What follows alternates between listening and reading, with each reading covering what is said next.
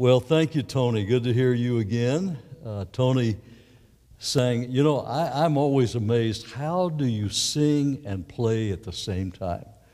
I mean, somebody, can't walk and chew gum at the same time. But you have that amazing talent. I love these Bible narrative songs. I mean, they just make it come alive.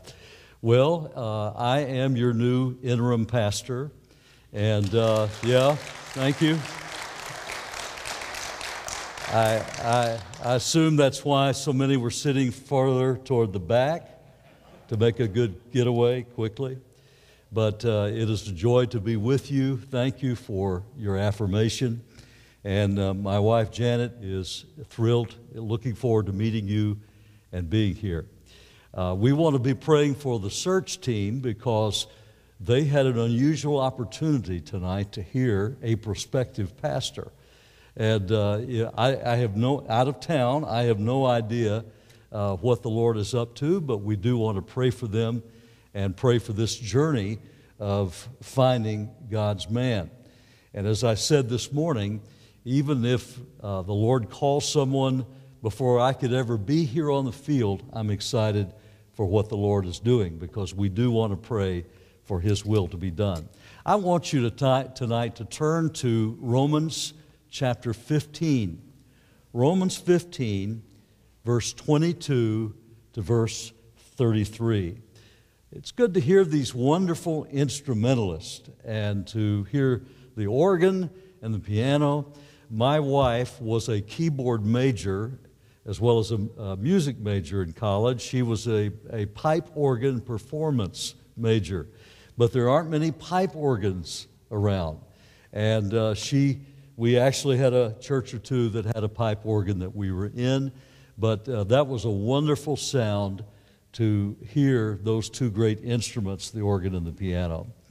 In 1998, all eyes were on history's oldest astronaut.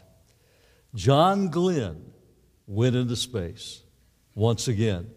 In 1962, he was the first American to orbit the Earth. And then 38 years or so later, he is once again going into outer space. He said that his greatest concern was in that second time that he had to give 12 blood samples at zero gravity. And he said to his doctor, "Please pray for me." Well, when John Glenn went into outer space, Walter Cronkite left his usual anchorman cool and said, "Go, baby, go." But the thing that is remembered the most was when Scott Carpenter, another astronaut, said, "Godspeed, John Glenn." Well, we are not going into a journey into outer space in this ministry. Paul the Apostle was not going to the moon or Mars. He was going to Rome. And he wanted to go on to Spain. And in one of the most significant passages in the book of Romans, Paul talks about the kind of journey that we're on right now. And as I was praying, there are many, many passages that I could have preached on today. But I was particularly struck by how God is saying to us, "Godspeed on your journey." Let's stand as we honor the reading of God's inspired word in Romans 15, verses 22 to 33. I remember someone saying to me one time, "You read more scripture in your text than any preacher I've ever heard." That's because we're trying to hear the whole text in its context. I hope that it doesn't bore you. The Bible says give attendance to the reading of God's Word. And so let's look at Romans 15, beginning in verse 22. Paul said, "For this reason I have often been prevented from coming to you, but now with no further place for me in these regions, and since I've had for many years a longing to come to you whenever I go to Spain, for I hope to see you in passing, and to be helped on my way there by you, when I have first enjoyed your company for a while. But now I am going to Jerusalem serving the saints. For Macedonia and Achaia have been pleased to make a contribution for the poor among the saints in Jerusalem. Yes, they were pleased to do so, and they are indebted to them. For if the Gentiles have shared in their spiritual things, they're indebted to minister to them also in material things. Therefore, when I have finished this and have put my seal on this fruit of theirs, I will go on by way of you to Spain. I know that when I come to you, I will come in the fullness of the blessing of Christ. Now I urge you, brethren, by our Lord Jesus Christ and by the love of the Spirit, to strive together with me in your prayers to God for me, that I may be rescued from those who are disobedient in Judea, and that my service for Jerusalem may prove acceptable to the saints, so that I may come to you in joy by the will of God and find refreshing rest in your company. Now, the God of peace be with you all. Amen. And it is my joy to come to you by way of Naples, Florida, and to be blessed by you for a while. You may be seated. Now, Paul was constantly wanting to be in the will of God. I heard, or rather I read some years ago, an author saying that we don't need to worry about the will of God. If we just surrender to the Lord, it'll all take care of itself. But Paul made the statement that he wanted to come to them by the will of God, that it was important that he not miss the will of God. And that's why Jesus said simply that as the Father has sent me, I have come by the will of Him who sent me. Now, I know some of you, when you talk about God's journey in life, it may seem like drawing blood at zero gravity. It may feel like you're going into outer space when you're talking about God's steps. But remember, Psalm 37 says the steps of a good man or a good woman are ordered by the Lord. I want to talk to you about Godspeed on your journey. Now, first of all, Godspeed, because God has a plan we would never have envisioned. God has a plan that we would never, ever have envisioned. Now, it's usually different from what we expected. Paul talked about going to Jerusalem to serve the saints. He said, it is important that we remember the poor. And all of us would say amen to that. That God calls us to have compassion. 10 times in the Gospels, it says that Jesus had compassion on people. Paul and Barnabas had gone to Jerusalem earlier. There was a tremendous famine in the land, you may remember. They were going through great hardship, according to Acts chapter 11 and 12. But now Paul has another offering to help the needy in Jerusalem, because the Gentiles have given funds to help the believers, the church in Jerusalem. They felt indebted to them. They had been prejudiced. Prejudice had been directed to them. They were called dogs, as you know, being Gentiles. But the Christians had the compassion of Christ. And they felt in the body the need to minister to them. But Paul had an unexpected way to get to Rome and finally to leave Jerusalem. You remember when he came to Jerusalem, a mob was stirred up by the religious leaders, and they accused him of bringing a Gentile into the temple and that he had defiled the temple. Acts 21:28. They mobbed him, but the Romans took him seriously. They gave him a fair shake. They said, all right, let's hear what's going on. He said, I'm a citizen of Rome. And so they gave him special attention. Paul appealed to Caesar. He went through God's protection from an ambush, and then over about 2 years' time languished in prison, and finally went to Rome by way of a shipwreck, a hurricane, snake bite, and all the other things Satan could throw against him. But Paul said, I don't know how God's ways will work out, but it is my desire to come to you. I have seen that God has unusual ways of getting people to do certain things and go to certain places. I talked to you this morning about how the Lord used a lawyer friend of mine to talk to your former pastor, to talk to your search committee chairman, to put in our heart a love for North Carolina. I've not preached that much in North Carolina, but it's a joy to be here. C.T. Studd was a great missionary of yesteryear. And C.T. Studd had served for 8 years in India. He came back home and he saw an ad in the newspaper that said this: cannibals want missionaries. Now that wouldn't be very appealing to me, but he somehow in that play of words, he sensed the call of God to Africa. His wife struggled with it. He didn't have an organization to back him. He had no money, but he sensed that God wanted him for those cannibals, and he went to Africa.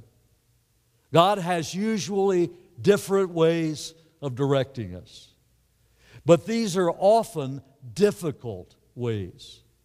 And as a result of this attack by the people in Jerusalem, he went to jail, and then he went to Rome. And Paul talks about this. He said, I've often been prevented from coming to you. If you would look with me for a moment in 1 Thessalonians, just turn over there for a moment. Paul talked about this in 1 Thessalonians in chapter 2, verse 16. And many of us would say this is what I've experienced in my life as well.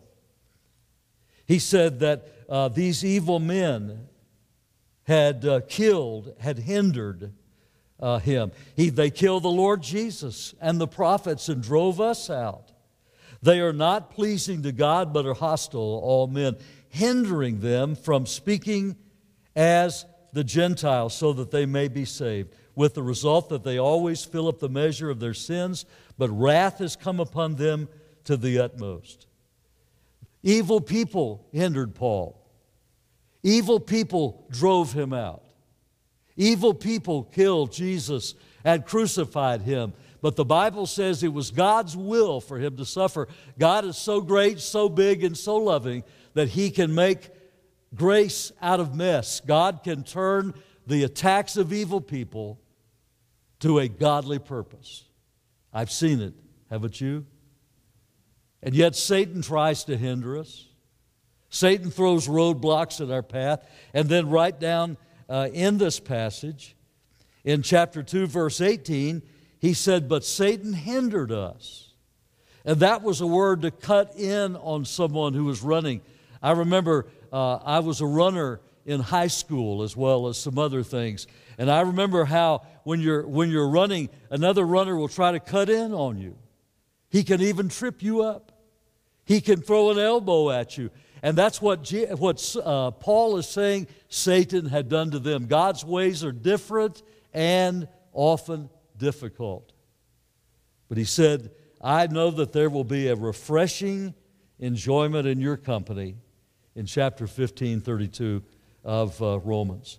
Godspeed. The journey may be difficult, but God is right there with you. But secondly, Godspeed. God connects us with people that we have never engaged. He allows us to have experiences we never would have imagined. But He also has a spiritual network, not a social network, but a spiritual network, and He brings us to get to know people along in our journey. Isn't that a great thing to know? In chapter 16, He will actually pen His longest list of names that He's greeting. 24 people by name, 5 households, men and women, older Christians, younger Christians, mature, young in the Lord, whole groups of people and individuals, because Paul knew the importance of relationships. And you know, that's what I've sensed in this church. I sense there is a warmth and a friendliness here, and we thank God for that. And this is one of the great platforms that you can build on, is that sense of warmth. You know that not long ago, Ohio State University did a study, and they found that friendship literally supports the immune system. and prevents disease.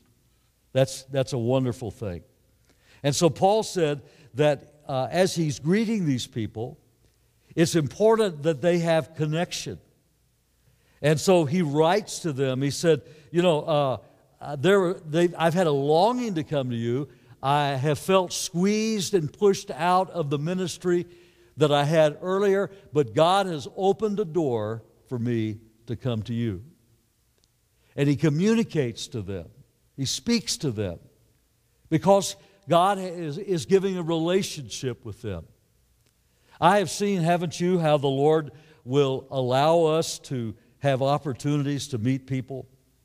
And the Lord uses churches to be launching pads of ministry.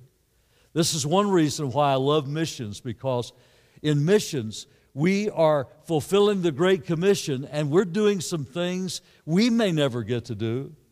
But by giving and praying and connecting, the Lord allows us to share the gospel. Jesus talks about how the gospel and his righteousness are so important. It was Paul's passion to share the gospel with people. He talks about Phoebe, if you look in Romans chapter 16 for just a moment.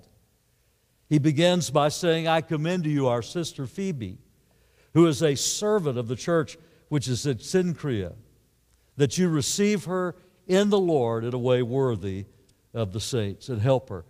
A servant of the Lord. A servant is one who does the commands of another. And he talks about Phoebe because she was a helper of many, a servant of the church. And he said, therefore help her. She herself has also been a helper of many and of myself as well, in verse 2. You know, that's an interesting word, a helper. It had two ideas in the original language. One was the idea of a sponsor who sponsors an athlete in the games, like the Olympic Games or the Corinthian Games. And then it was the idea of a trainer. It was someone who comes along and helps and trains. Someone gets a torn knee or a leg cramp, and that trainer comes out of the field. In our ministry in Naples, we developed a Christian school, First Baptist Academy, and it went from preschool all the way through high school. We were able to build a sports complex and had football and soccer and track and all of these things. But we also realized our football team needed a trainer. And so we were able to bring in a trainer who was literally trained in training. And many a time I would see that person having struggles out on the field, and she would go after that young man and help that player off the field and check him out. But far better than that was the doctor, the orthopedic surgeon who was on the sidelines. And one time I saw a young man go down with a serious knee injury, and that doctor went straight out on the field before the coach could even get there and stabilized his knee. That's exactly what Phoebe did. She was a helper, a trainer, an encourager.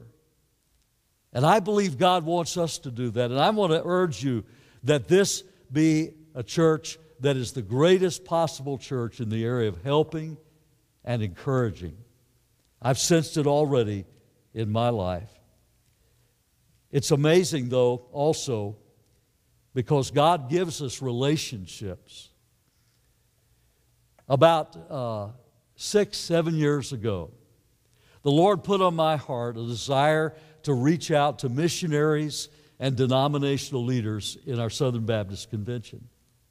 And I designed what I call the Great Commission Connection. And we had volunteers. We shared the vision of ministering and being Phoebes, encouragers and trainers. And so we assigned a seminary professor or a denominational leader, a North American missionary, and an international missionary to each person who committed to be a connector. And one of our ladies was that we enlisted in the program was Dr. Dulcie Dudley. And Dr. Dudley began by writing certain missionaries in Guatemala, and eventually not only praying for them, but she was actually invited to come down and help with the children in Guatemala. But it wasn't just that she would go down. She came back and she said, I need to take others with me. And so she began a ministry to Guatemala to orphan children and associating with a ministry called One More Child. As a result of that, numerous trips every year go down to Guatemala and minister to those children. And two of my children and grandchildren and wife have gone down there. It's now spread to South Africa, and God is using. But it all began with Dulcie Dudley, who actually happens to be a pediatrician, connecting with an international missionary, praying for that missionary, but getting those children on her heart and becoming a Phoebe. But here's another big idea, the main principle. Godspeed, He connects us with opportunities we never, ever imagined we'd have. Do you realize that Phoebe carried the letter of Romans to that church? Can you imagine that? God uses His women as well as His men, and she is entrusted with the major theological explanation in the entire Bible of what the gospel is all about. She carried the letter of Romans, and amazingly, with no armed guard, no security detail, no military escort, not even a big, bad, muscular Christian from Corinth who knew martial arts and was packing heat. No, by herself in a strange city. She couldn't call up Siri and give the address and punch it in and find out where to go. No, she by herself, led by God, took the letter of Romans to the church. Isn't that amazing? Can you imagine? Ladies, could you imagine God saying, listen, this is my most important message and explanation of the gospel. Now, take it with you, Godspeed. You never know the opportunities that God is going to open up. When we were in South Africa this summer, my wife and I and our 12-year-old granddaughter and 20 folks from First Baptist Naples, we went to Cape Town. And Janet had been there last year, and she said, we've just got to go back as a group. And so we took this team. And my little 12-year-old granddaughter, Mary Grace, feels called to missions and ministry overseas. And so we linked up with a ministry called Living Hope that ministers to children, to the needy in Cape Town, in the townships, dealing with health care, food, the gospel, of course. Everything is designed to share Jesus with people there. And we worked with a man named John Averett. John Averett leads Living Hope Ministry. And this is so cool, folks, because John felt led to leave his pastorate and develop this ministry. And now with 200 staff, they are the leading Christian helping organization in South Africa. Now, Nelson Mandela, we've all heard of Nelson Mandela. In South Africa, Nelson Mandela is like a combination of George Washington, Abraham Lincoln, and Ronald Reagan. I mean, he is the man in South Africa. Yeah, their president. I mean, you cannot even fathom how significant his leadership is and how esteemed he is. And so when he was inaugurated to be president of South Africa, after all those years of apartheid and all the years Mandela was in prison, John Averett, my white South African pastor friend, was invited to come to a special ceremony of the inauguration. He thought, well, there are going to be a lot of other pastors there. No. He was the only pastor in the entire group. And he sat next to President Bill Clinton. And he wondered, why in the world am I here? But the Holy Spirit had connected him. And Nelson Mandela came up to John and he said to him, I know you, And John Averett said, "How do you know me? I have never met you, Mr. President." And he said, "Yes, I know you. I have listened to you on television in your ministry. I can't go to church because of the crowd and the mob around me. But every week I tune in and I listen to you. You're my pastor." That blew me away when he shared that. He doesn't make a big deal out of it. But can you imagine? God connects us with opportunities that we never imagined. Who knows what God is going to do with you this week? And then fourth, Godspeed. He calls us to give in ways we have never expressed before. Paul was taking a gift for the poor. In verse 26, a contribution for the poor among the saints in Jerusalem. And that word contribution has at its root the idea of fellowship, koinonia. You've heard that word. The commonness that we have in Christ. And so when we give out of our relationship in the body of Christ to one another. I realize that talking somehow about giving is threatening to a lot of people. But you see, it's part of our priestly ministry of worship. That's what Paul said here. We worship through giving. In verse 16, he talked about the Gentiles. Let's look back at Romans 15. In verse 16, he said this, that this was given, the grace was given to be a minister of Christ Jesus to the Gentiles, ministering as a priest the gospel of God, so that my offering of the Gentiles may become acceptable, sanctified by the Holy Spirit. In other words, like the priest laying the animal sacrifice on the altar, he said, my contribution, your contribution, is a gift of worship to God. We're dying to self when we give.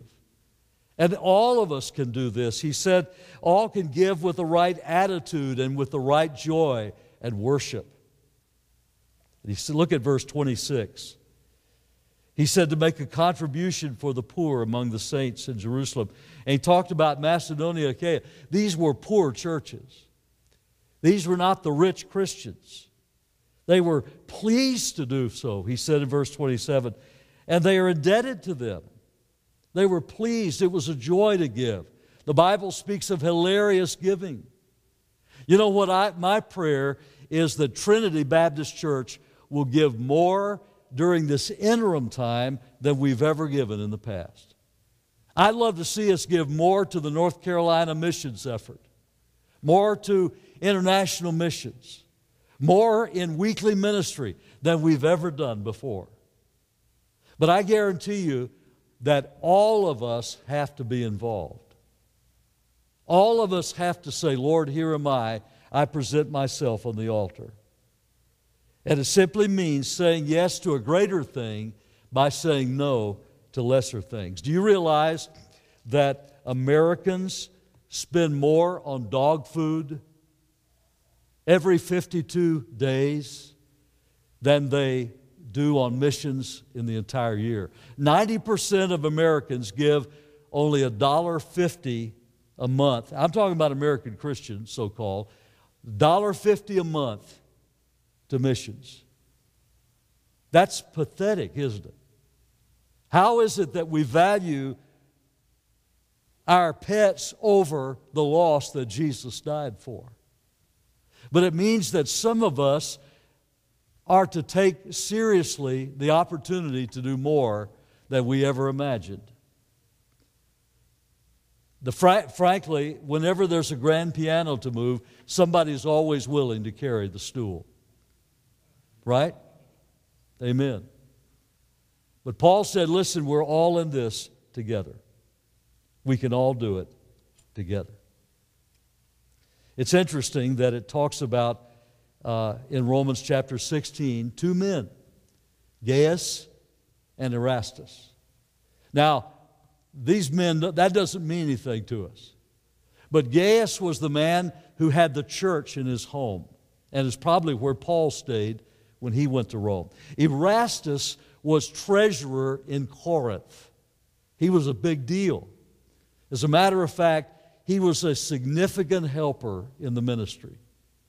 They found in 1929 in the city of Corinth, which I visited some time ago, a Latin inscription found engraved on a marble pavement stone. And here's what the inscription said. Erastus, commissioner for public works, laid this payment at his own expense. At his own expense. Let me share one final thing. Godspeed, because God compels us to pray with power that can never be stopped. It cannot be ignored. And that's why Paul ends this discussion of the spiritual journey we take by asking for prayer. We pray with Christ's motivation. He said in verse 30, I urge you, brethren, by our Lord Jesus Christ and by the love of the Spirit, to strive together with me in your prayers to God for me. It's motivated by Jesus. Someone asked David Livingstone, the famous missionary to Africa, who pioneered much of the middle part of Africa, why he did it. And here's what he said. By the way, he had for 33 years suffered unbelievable hardship, attacks by lions, by natives, the death of his wife, loss of supplies, disease, theft. Imagine all these things. He said, people talk about the sacrifices I have made. It is emphatically no sacrifice. It is a privilege. If he who left his home in glory could do that for me, it is no sacrifice for me to do what I do for him. But we also pray with Christ-like intercession. It means we have the right passion. It means that we are striving together. That's the word agoniza. It's the idea that of a wrestler, and he's in these Greek games. He's wrestling. He's striving. You know, it wasn't just because they lost a game. If he lost in certain games, that wrestler's eyes would be gouged out. And they're striving. He said, you're striving because there is difficulty, there is persecution, there's pressure brought on by these evil people and by Satan himself. Strive together with me in your prayers to God for me. That is prayer, to God for one another. To God by all of us together in prayer. And I'm going to ask that you pray for the Wicker family, that you hold us up, because there are vast challenges in ministry today that people have no idea of. Satan attacks us all the time in ways that you cannot even imagine. But I have seen the power of prayer, haven't you? I want us to just bathe this ministry in prayer. I want us to call out to God and cry out to Him and say, Lord, we want to see your power and your presence manifested. Strive together with me, with us in prayer. It makes all the difference in the world. When the Bible uses the term to call out to God, it is a verbal crying out in desperation. Call to me, God said, and I will answer you and show you great and mighty things that you know not of. We're facing radical resistance and spiritual resistance. We need to pray for our missionaries. Pray for our ministers. Pray for your Sunday school teacher. Pray and see the power of God fall. When I was in the doctoral program in seminary, I felt that God had called me to make a special study in the area of prayer. And so my primary dissertation was about prayer in different aspects. And when I finished all that study and that several years of work, I realize I hardly know anything about real prayer. And the more I've grown in the Lord and the longer I've gone, the older I get, the more I realize it is a constant journey in discovery. And we have seen times when if we could not cry out to God and get answers, I don't know what we do. I was driving through West Kansas a few days ago, and we went near a town where I had preached a revival back in the 80s, a revival meeting when I was at First Baptist Lubbock, Texas. And just before the service one night, I called my wife just to see how they were doing. Our young oldest daughter was there in the kitchen, and our little toddler, Allison, was up on the counter. And as I'm talking to Janet, all of a sudden I hear her drop the phone and scream. Allison had fallen off the counter, hit her head, and stopped breathing.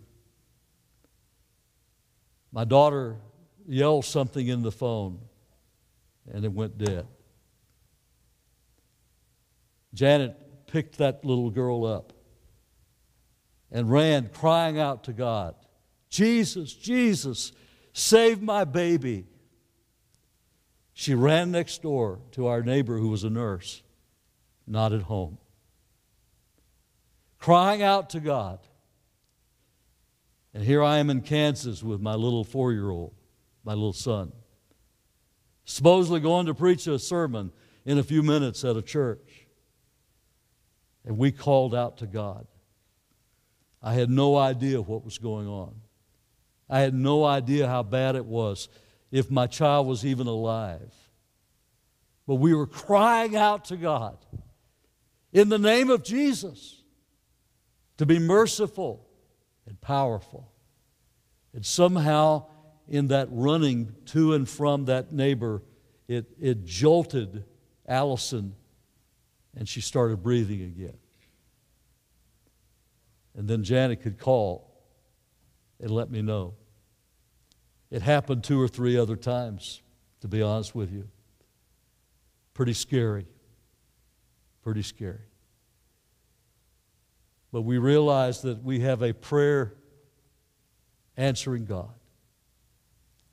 Let's go to Him right now. And I say to you, Godspeed in our journey together.